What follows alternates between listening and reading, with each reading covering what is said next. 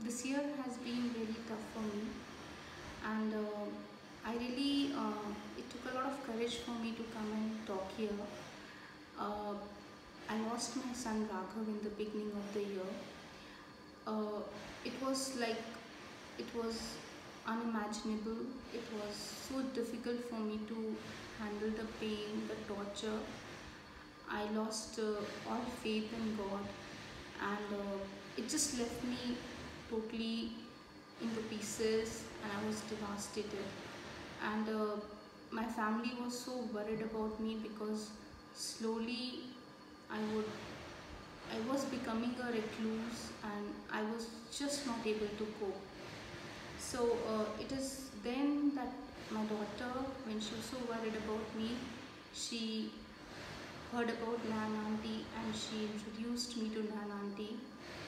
And that is where probably I found myself on the path of healing. I met Nan Aunty.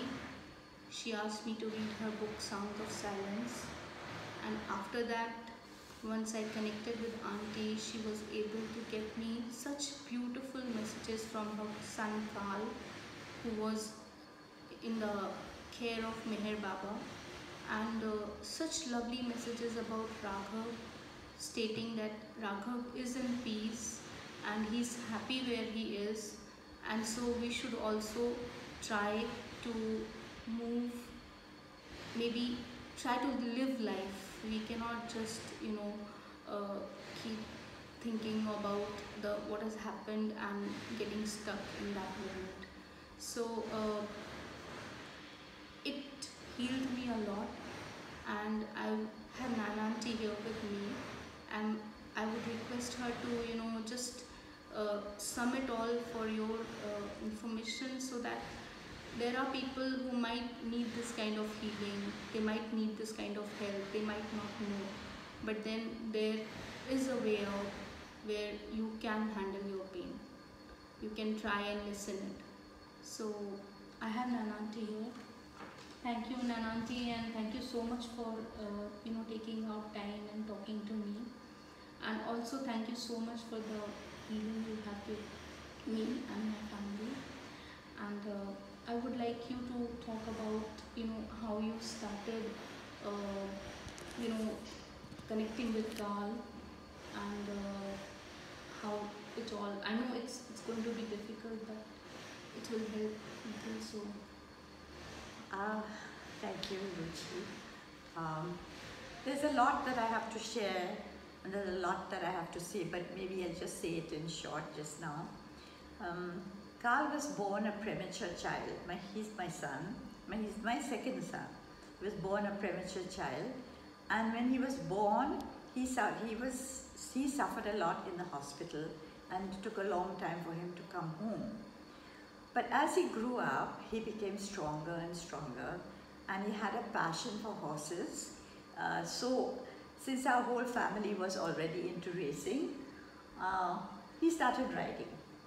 And of course, riding became a passion for him. And as he grew up, he went to school and he passed his exams and everything. Eventually, we allowed him to ride professionally at the race course. He started riding when he was 17 years old, and by the time he was 18, he had already won a lot of races, and he was on his way to winning the championship. He was already ahead in the jockey's tally.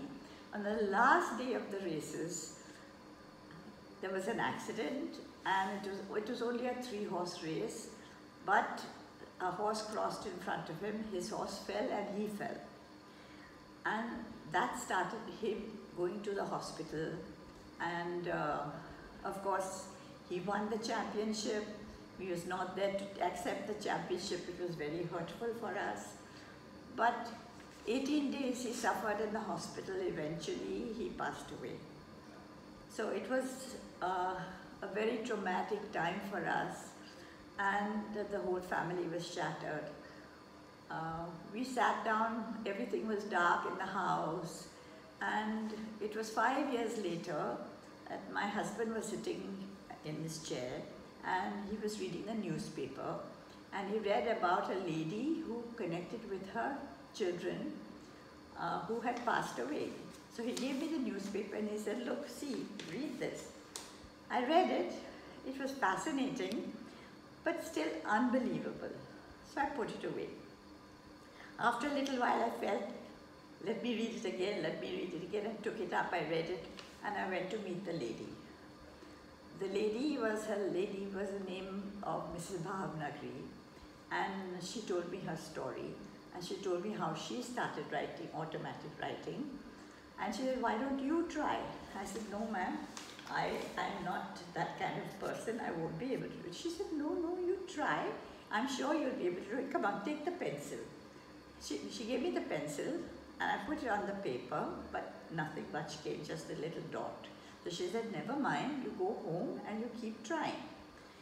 So I went home and I shut the doors and everything. The next morning I put my pen on the paper and I was wondering what would come, and suddenly my hand started moving. It went round and round and round, and I was so excited. I went to the telephone and I phoned her and I said, ma'am, it's working, my pen is moving. She said, yes, you carry on, you carry on. That is how I started my writing. And slowly, the word Meher started coming in the writing. And I said, who is Meher? So eventually, I found out through another medium that Meher was Meher Baba. I said, who is Meher Baba? So Karl wrote, he is my guru. Go where he is, go where he is, go where he is. I said, oh my God, how do I do that? So eventually I found out that Meher Baba had an ashram in Ahmednagar. So I made my way there, and that is how my journey began. Now I've put all this down in a book. The book is called Sounds of Silence. Yes. And let me see if I can find it. Yeah. This is the book.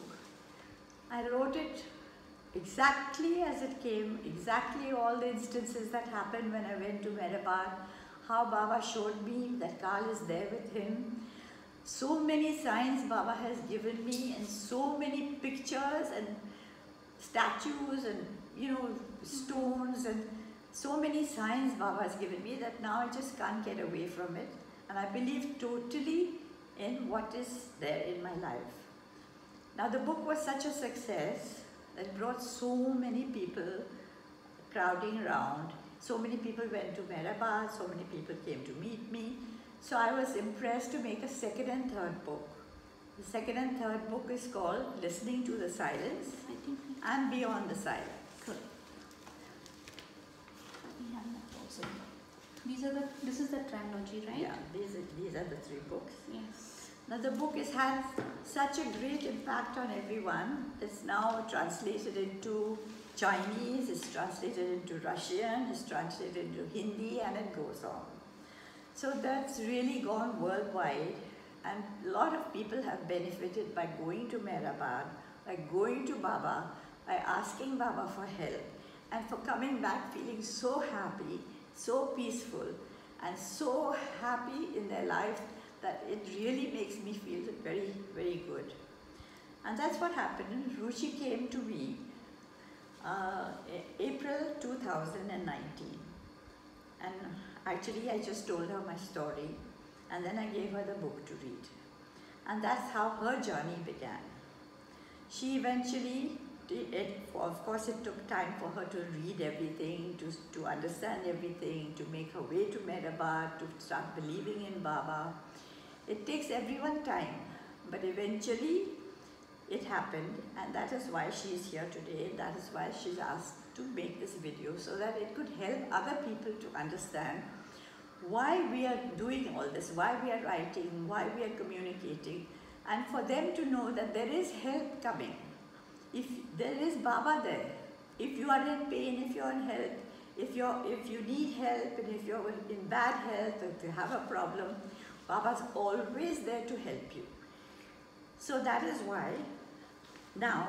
And Auntie, in your second book also, you have mentioned that all the people who have come to you for help, and how you have connected with Carl and given them beautiful messages for their loved ones who have probably crossed over to the other side.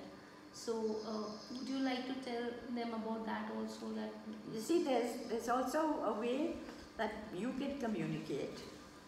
But since Baba didn't all really believe in the occult, I do not encourage everyone to do it. okay. Especially the younger generation. Because Baba says you have to make your own choices. Correct. You have to get on in your life. You have to make your mistakes and you have to learn by your mistakes. But if it means connecting with your loved one who's passed away, and Ruchi was so hurt and in so much pain that I decided that it was okay for her to do the communication. That's why I taught her how to do it. I gave her the whole instructions and everything, and that's how she started doing her communication. She started off by getting scratches and words, and eventually she got sentences, and eventually she is communicating with her child and she's feeling so much better. So what I want to tell you is that there is a way that you can get help. All you need to have is faith. If you have faith, if you know that there's somebody there to support you, if you know that there's somebody there to help you, just go, make the effort and go. Like Baba says, you make the effort, I will give you the victory. Correct. Then also that is why, because of all this, I have now dedicated my life to trying to make other people happy. Like Baba always says, real happiness lies in making others happy, and that is why I do my best. I do my best to do that for all those who have gone through life having problems like I had, losing a child like I had, and having other problems which come in life in their way, but there's always Baba to help them and Baba to take them on, and eventually to meet them when they go to the other side and look after them over there. Right. So I think thank you so much, Aunty, for sharing this journey with us, and I'm sure that people who are listening, it will benefit them in some way or the other. And I have been to Mehrabad. Yeah. I have been to Baba Samadhi, and I know what it is like. So for me, it's really been very, very, a peaceful, a serene, and it's given me all the peace. The fact that I'm, sitting here and talking, and I'm trying to get back to my life. It's all because of Baba and the direction which you gave me. So thank you so much. And the same message I want to give to all who are listening, that there is help, there are ways. If you are in pain, please try and heal yourself. Thank you. Thank you, Aunty.